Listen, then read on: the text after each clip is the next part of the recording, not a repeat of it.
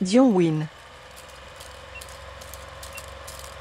Hi everyone, welcome back, maybe welcome for the very first time, and this is the 8th episode in my series So You Want to Get Into.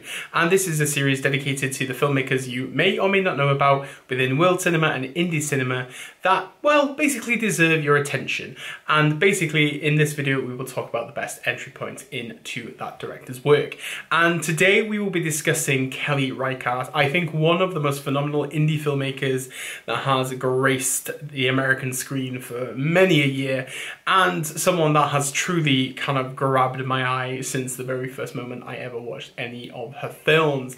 And the way we're going to do this is I'm going to talk to you about my initial experience, my first ever film of Kelly Reichardt, then we're going to talk more about her style, her subtext, a bit more about her history, and then I'm going to give you 3 recommendations, and those recommendations will be the masterpiece or the highest rated film on Letterboxd right now. The second is my personal favourite from the director, and the third will be the all-rounder, kind of the film that encompasses everything that kind of is the director's oeuvre. So enough talking, let's get to it. So my first ever experience with any Kelly Reichardt film was actually Night Moves in 2013. I actually didn't really know who Kelly Reichardt was at this point, but I was very attracted to this film because Jesse Eisenberg and Dakota Fanning were both starring in it. And in this time I thought they were making really interesting choices, especially within indie films. And I went into this film and I just got this amazing slow-paced environmental thriller that really just grabbed my eye because the visual splendor of Reichardt's kind of style is really prominent in this film. I really just love the way that she kind of looked at the world without using words. I think there's a sense of artistry within the kind of movement of the film, but also just the way that it's kind of paced. I know that Night Moves hasn't had the biggest audience, but some people really love this film or some people actually hate it. But what I loved is just the way that she built tension within its framing, very slick editing, and the spatial awareness of what's around us.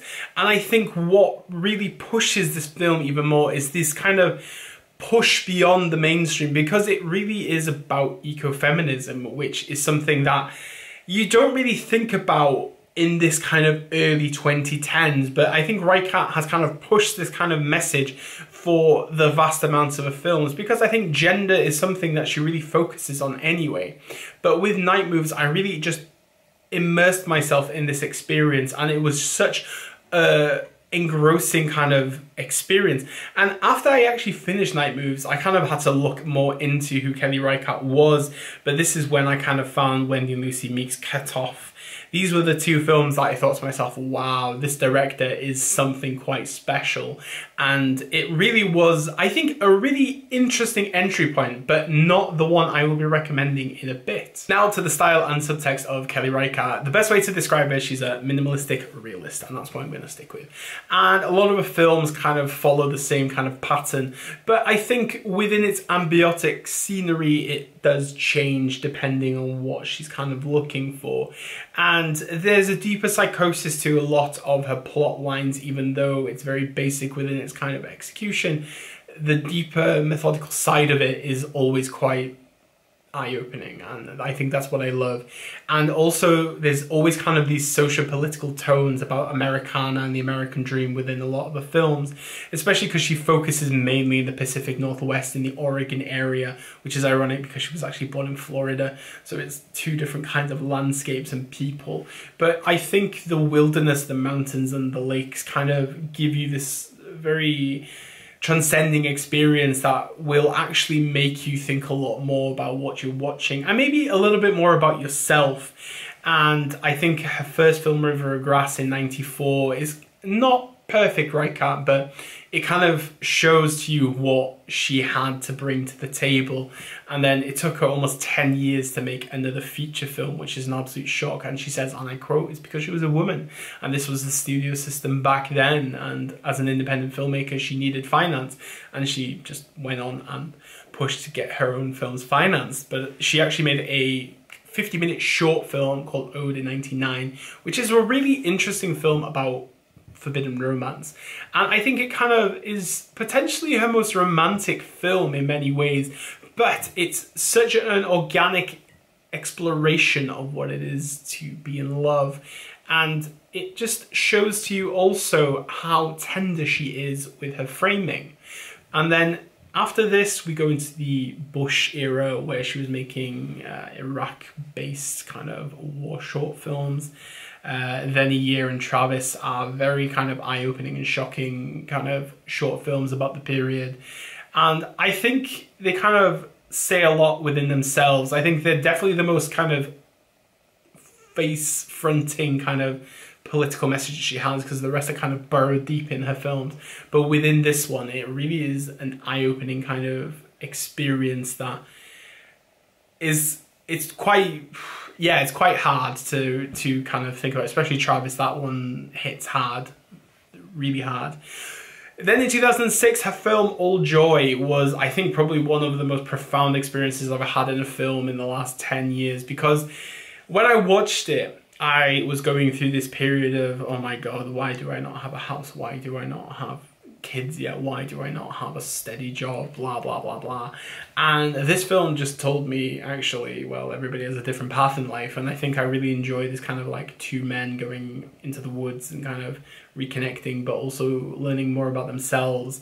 And I think sometimes you need to kind of get that step back. I didn't actually have to go outside to think about it in the mountains like them, but that film kind of made me think a lot more about who I am and what I'm doing, and am I making the right choices. And right now I would say we're getting there. So it's always good. But this is the thing, a lot of her plots, they kind of float around. They never kind of give you all the answers straight away. It's more about the immersive experience with Reichardt, and you get this quite heavily with Wendy and Lucy in 2008, starring Michelle Williams and Kelly Reichardt's dog.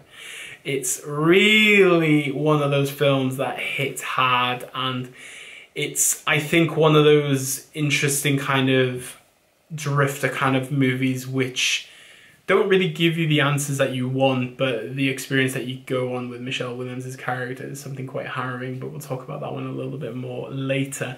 But when it came to Meek's Cutoff in 2010, it just showed how good Kelly Reichardt can be when it comes to genre cinema. This is a phenomenal kind of Western that looks at women on one of these kind of carriage wagon gangs and their experiences, and I think it's kind of a daring film in many ways, especially in this kind of 2010s, talking about early, you know, Weinstein era where women did not really have much representation. But I think Reichardt kind of showed what it was to be a woman, and this sense of kind of having your own artistic liberties within this film just showed to you the power of her. And this is the thing, you'll see Michelle Williams in quite a few of her films, and I think Michelle Williams' performances in all of Reichardt's films are absolutely astounding. Over the last maybe 5-6 years, Reichardt has really kind of established herself. You know, she's only made, we're on 8 or 9 feature films now, and I think with Certain Women in 2016 it just showed to you how powerful her voice is.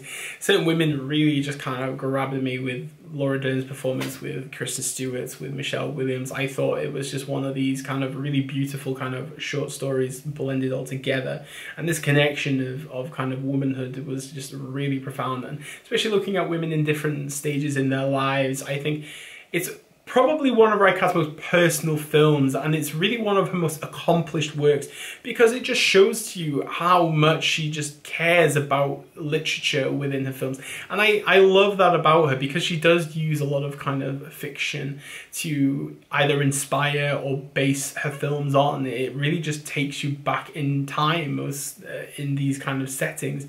And I think this kind of grey pastiche kind of colouring that Certain Women has is just absolutely beautiful. And I just love in all of her films how kind of characterization is so important, especially within the framing, because she loves to focus on people and how they kind of react to situations. And when you go through a lot of the films, you see this heavily in each and every one, but every time it just feels a little bit different, or a little bit kind of newish and refreshing, but you never kind of feel bored. That's the thing about Reichardt. A lot of her films are not dull. They are films that kind of open up new worlds to you, maybe worlds that you might be familiar with, but she gives you a fresh perspective. And this kind of sense of this natural minimalistic realism is what really makes her one of the best American filmmakers in the world today. And we obviously then go to First Cow in 2019, which a lot of people consider to be her best film, but we'll talk about that one a little bit later. But the thing is, Reichardt might not have made 20, 30 films, but every film she's made has a meaning, it has purpose, it has a representation or a message about American history, about how the American dream has changed and how kind of the attitudes of humans are changing. And this is the thing, I love how there's no sense of bias within her films, the kind of gender fluidity of kind of focusing on masculinity at some times, some focusing on kind of the female experience. It all kind of comes together so beautifully, and it's a very elegant and very poetic kind of film, and I truly admire her so much. Now then, to my 3 recommendations to you, and the first one is the considered masterpiece, or maybe the highest rated on Letterboxd right now. And I don't agree, but I don't disagree with this one, but First Cow is that highest rated film on Letterboxd right now. And I thought it was one of the kind of most deeply touching and emotionally gripping films I saw last year. It was in my top 20 of 2020, which, considering the amount of films I watched, I think it says enough for me.